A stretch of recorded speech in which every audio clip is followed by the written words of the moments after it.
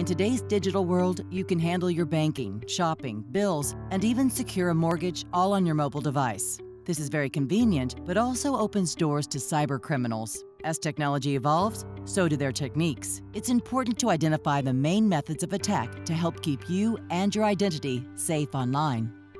Most of us are familiar with the word ransom. In today's digital world, the connotation is a bit different, however. Criminals aren't holding an individual, but rather valuable data hostage. But how do they do this? It is called ransomware. Ransomware is a type of malware, which is a malicious software that infects your computer. Once ransomware is on your computer, it will restrict access to your files by either locking or encrypting the data, making it either unusable or unreadable.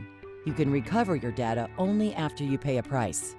The first line of defense is awareness of the techniques cybercriminals use to deploy ransomware. Ransomware is typically distributed via email. The email often contains links or attachments, which, once clicked, deploys the malware and begins locking or encrypting the victim's files. But the threat does not end there.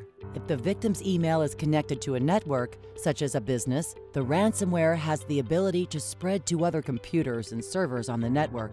Once fully executed, the cyber attacker will demand a ransom, often paid via a virtually untrackable digital currency such as Bitcoin, to decrypt and restore the attacked files. Next, let's discuss the effects a ransomware attack may bring. Ransomware is one of the fastest-growing methods of cyber attack. Last year, the ransomware attack WannaCry demanded billions of dollars from the hospitals who fell victim. There were hundreds of other attacks that affected thousands of people and exceeded $5 billion in costs globally. Ransomware initially began as a means of extorting money from individuals, but the use has escalated, and it is now used as a method to secure money from businesses such as hospitals, financial organizations, and government entities. Now let's discuss how you can protect yourself from ransomware attacks. One simple approach is to never click on links or open attachments in emails unless you recognize the sender and know for certain the content is safe.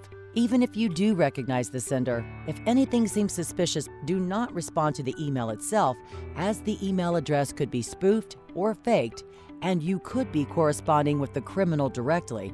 Another technique to protect yourself from the ransomware threat is to deploy antivirus software. It's essential to keep the antivirus updated so it can operate using the most current information to successfully block malicious code from executing. Lastly, there are many third-party options out there to back up your files. Just be sure to confirm their services not only include the backup of the files, but also the restoration of the files if you should ever experience a ransomware attack.